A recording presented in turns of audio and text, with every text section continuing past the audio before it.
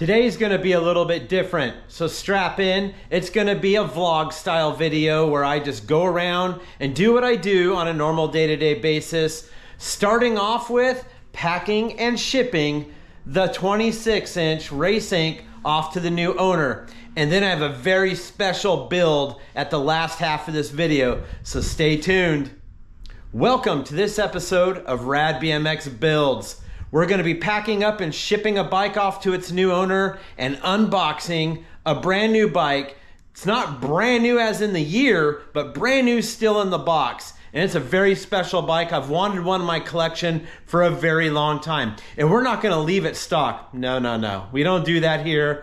We are gonna customize this bike because I want it to be a brother or twin to another bike I have near and dear to my collection, one of my favorites. That's a clue, that's a hint. One of my absolute never get rid of childhood bikes. First and foremost though, I'm just gonna be packing this bike up. I use pool noodles. So I got these from Ace Hardware and I go over there and I buy several of them at a time. And I use these to put them over all the exposed frame rails to help protect that bike. So when it is boxed, it doesn't get dinged or banged up, scratched, or anything like that. You don't really care about all that, right? I even made a video about it, and you guys really didn't watch it, so I guess you don't care about that. But let's just get this bike boxed up and sent off to its new owner because I know they're waiting for it. It's going to Dallas. Okay, real quick, when I ship a bike, I take off as minimal amount of parts as possible. So, handlebars have to come off, of course. Front wheel comes off. The seat will either be dropped down or removed, and the pedals come off. That's it. So it should be very simple for them to assemble the bike and ride it. I have to tell you, if you're not an expert, a professional, or highly knowledgeable, take it to a bike shop. Have them put it together for you. Make sure everything works. Make sure everything's tight. Okay, here it is, pulled apart. That's about as far as you really need to go to box a bike up. Okay, quick update. You can see what I do with the pool noodles. Try to cover the majority of painted surfaces. And this will just help protect the bike. Now, I will tape these on and then I will bubble wrap the bike. Okay, something I like to do if I remember is to make sure I throw some stickers in there. I usually wrap them up with the pedals and bubble wrap and put them into the box. Okay, here we are with the handlebars, everything wrapped up. Pedals with decals wrapped up. And what we do now is we take the front wheel and slide it over the crank on the other side. We drop it into the box. Once in the box, I will take more bubble wrap and fill in the gaps so it won't move side to side. This bike sold yesterday in just moments. So when I do sell a bike and put it on the website, they seem to go really fast. A lot of people take 3-4 business days to ship a bike off. I just don't see why that's necessary. So I'm usually prepared with a box and with all the packing materials when I decide to sell a bike. So that bike is now shipped, it's gone.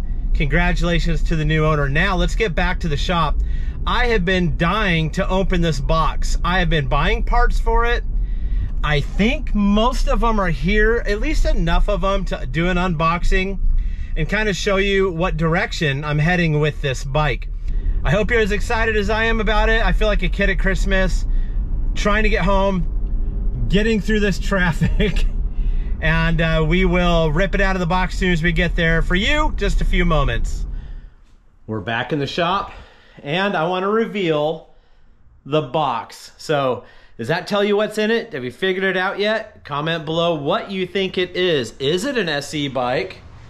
Is it something in an SE box? I'm gonna be honest with you, it is an SE bike, and it's something I've wanted in my collection. I've been asked about a million times, and I just couldn't find the right one. When this one popped up, still in the box, that was the right one for me, so I bought it. I know you're getting really tired of hearing me talk. Sean, just open the box, right? Okay, let's do that.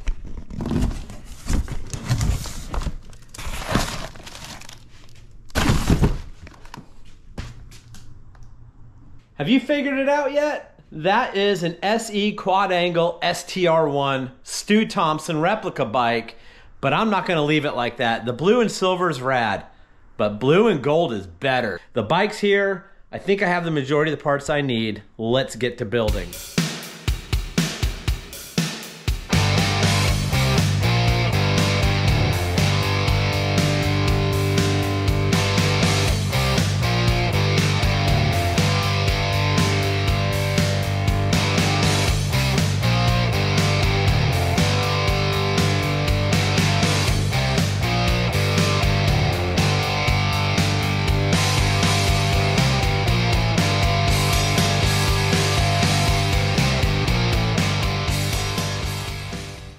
Okay, let's talk about the parts real quick.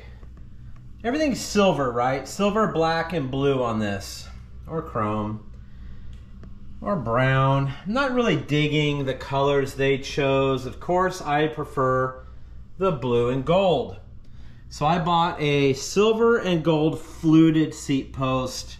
If you look in the original Stu Thompson quad angle, it had a red line crank and a red line chainring. So I bought a gold, similar style Neptune chainring, just like the red line. Gold SE stem, gold SE seat clamp, gold pedals.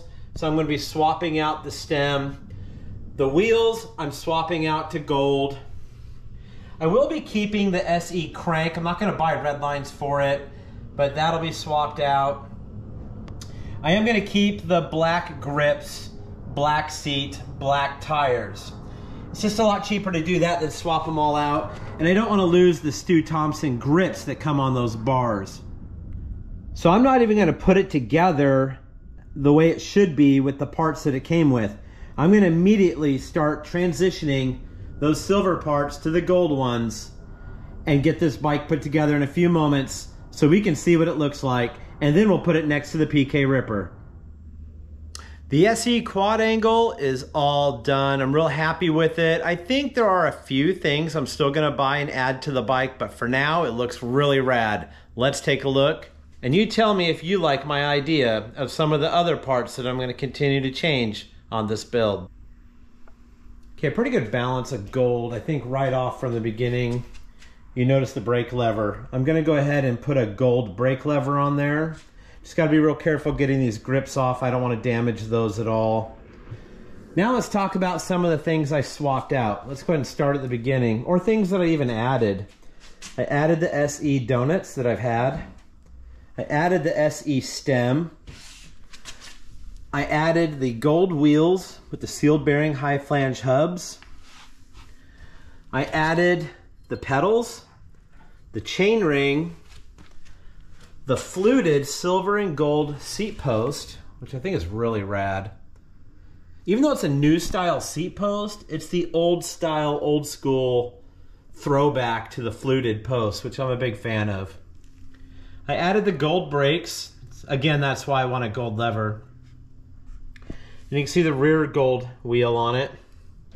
So there it is. So Todd Lyons did a really good interview about this bike, and it was in conjunction with Stu Thompson on why they did what they did and why they didn't put Redline flight cranks and sprocket on this, because at the time Redline swapped ownership and his contacts over there were then gone, and he was unable to get that deal in place while they made this bike. So essentially it wasn't available. So they put SE cranks on it, and SE spider and SE sprocket.